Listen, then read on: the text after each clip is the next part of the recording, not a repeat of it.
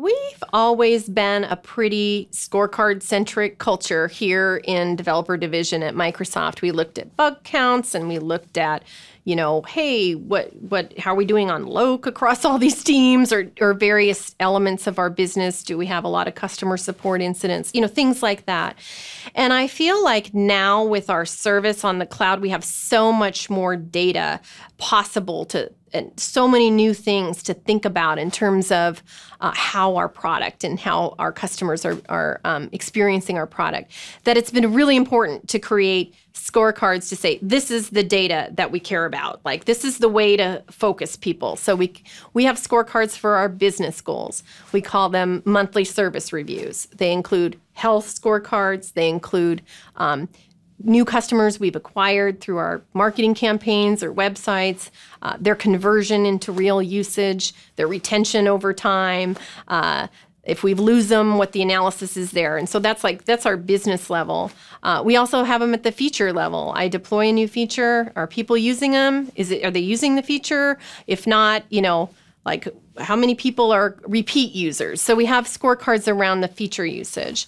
And then we have, scorecards around, the live site process. How long is it taking us to resolve incidents? Are we finding it through our own detection and diagnostic measures, or are we finding them through CSS or real customer experiencing it? So we measure that very closely as well. And then we have scorecards on what we call engineering debt, which is corners that were cut in order to deliver something on time, which is, I'd like to say we never, ever, ever have to do that because that's the goal. But what happens is, we shipped that feature with some known bugs that we knew we had to fix, or we shipped that feature and we know that there's several content changes on the website still needing to be done, or we know that we have some live site issues in an area that we have some preventative ideas on how to deal with them.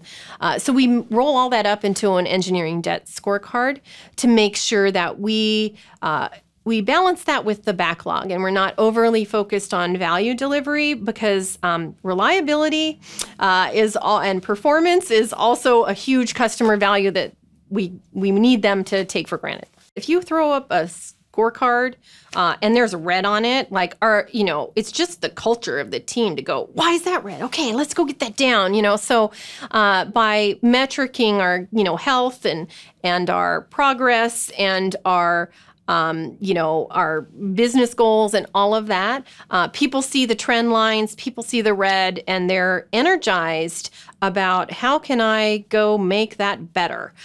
So I think in general, it's going to help us deliver a better product to customers, both quality, reliability, as well as focused on features that customers care about.